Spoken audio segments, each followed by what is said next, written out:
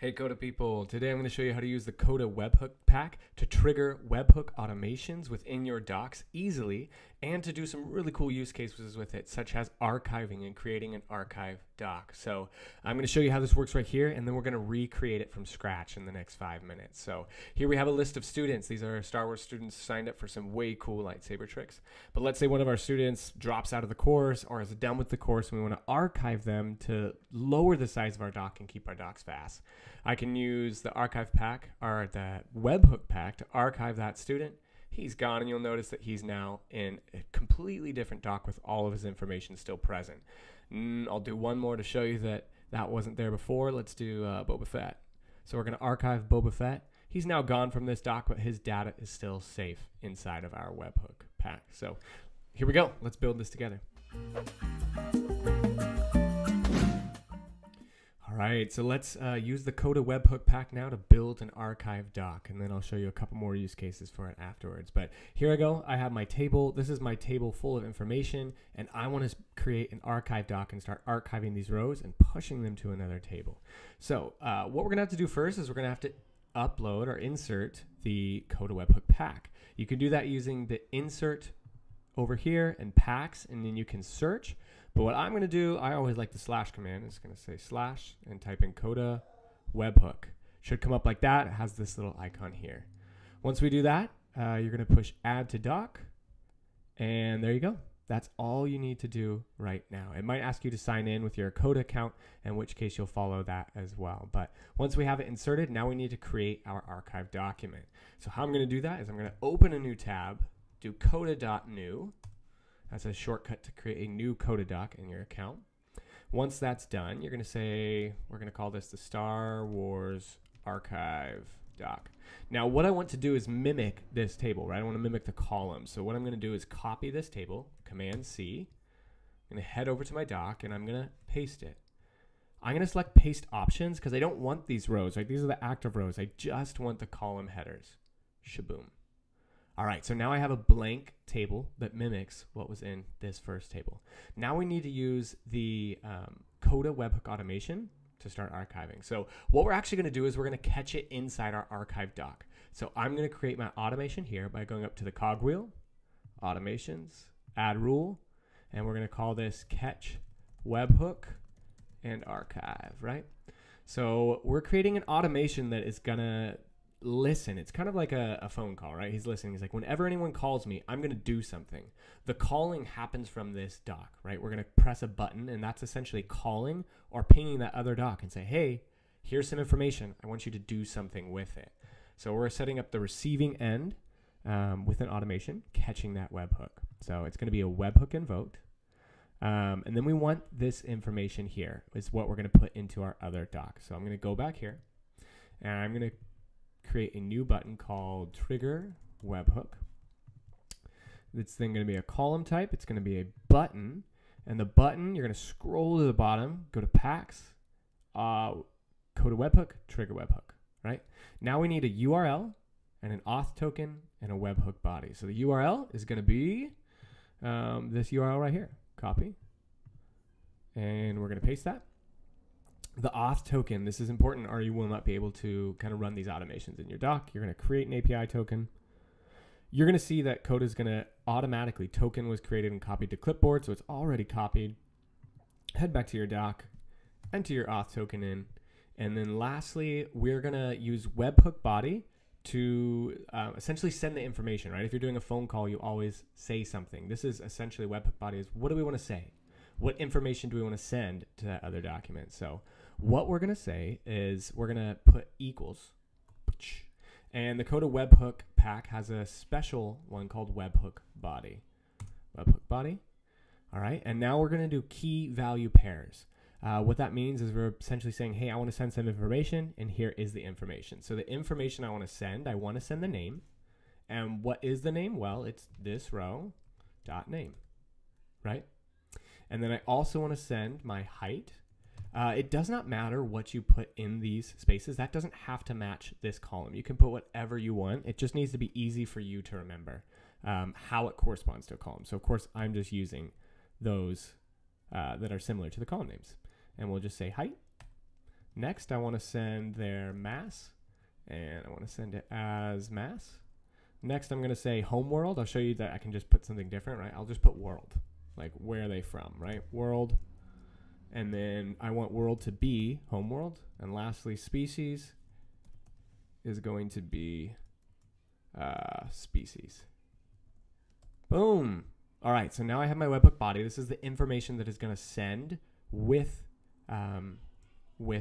my webhook when I trigger it. I'm going to take a picture of it as a quick screenshot so that I can use this in my other doc. All right, that's all set up. But now we essentially need to set up the receiving end so that this can catch it correctly. What we're going to do now, I'm going to put it here, my little screenshot, because now I know what I'm looking for. I'm going to select an action. When I press that trigger webhook button, right? So when I press this button, what do I want to happen? I want to add a row to Star Wars character. And I'm going to set all these columns, right? Every single column. You can enter static values here, but we don't want that. What we want to do is we want to enter the values that come in through the webhook. So you're going to press your equals button to open up the formula. You're going to say step one result dot parse JSON. There's a formula within Coda called parse JSON. This, what we're sending right here, webhook body, is JSON. So we're saying go look into the webhook body, and I want you to find the specific part where it says name, right? That's it. So we're saying for name, I want you to set the name equals step one result dot parse JSON. I want the height, HEIGHT. Mass is equal to step one result dot parse JSON mass, and then home world is equal to step one result dot parse JSON.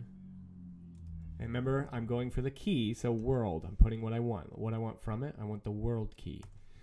Species, lastly, step one result dot parse JSON is going to be species. All right, so now let's go test if this is going to work. You have to turn it on. If you do not turn it on and press this button over here, it won't work. So let's turn it on, and we'll check it out. Let's see what happens. Let's try to send R5D4. And sometimes, oh, one external action performed. That's what we want to see. There he is, R5D4. How you doing, R5D4? Right, so now that is working, but he's still here. Let's do Biggs Darklighter too. One external action performed. And there is Biggs, right? So now we're sending him over, which is phenomenal. But I want, since I'm archiving, to also erase this. So I'm going to do one more thing here. I'm going to change this button. What I'm going to do is I'm going to change this to a formula so I can edit it and do multiple things. So I'm going to change it to a formula.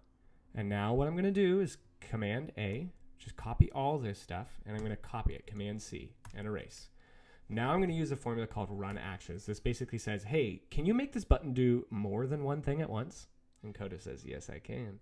The actions we're going to run once is, boop, what I just copied, right? My entire webhook formula. And then I do a comma. I can make this a little bit bigger for us. Right after that, notice my curly braces right here. It's saying that's the first one. What I want to do next, comma, I want to delete rows. And I want to delete this row. There you go. You can auto format that then to give you a little bit of more understanding of what's happening. But basically now your button says, hey, I'm going to do three things. I'm going to trigger webhook, send your data. And after I send it, I'm going to delete this row. So now let's try that again. Let's try to send Anakin over. We should expect him to show up in here and to be deleted. So Anakin is gone and Anakin is here. All right. So that is how you use the Coda Webhook pack to essentially set up an archiving system for yourself. I'm going to quickly show you one more thing that you can do with it, one more idea, but I'm sure you guys will come up with so many more. This one is an example where you have a project management document. And these project management they have a lot of subtasks, right? Clean the house. Clean the house has all these tasks. Clean the bathroom, clean the kitchen. Each one of these has even more subtasks, right? Clean the bathroom has all these pieces. There's a lot of granular specific data. But let's say you have a manager or someone else that eventually you want them to see kind of just like a digest, a brief, like what happened in this project. I don't need to know all the granular details. Just tell me what happened. So this is going to use the webhook pack in the same way, and it's going to show up in here in project briefs. Notice this is a project brief for to destroy the Death Star, so we'll do a different one. Let's go to clean the house.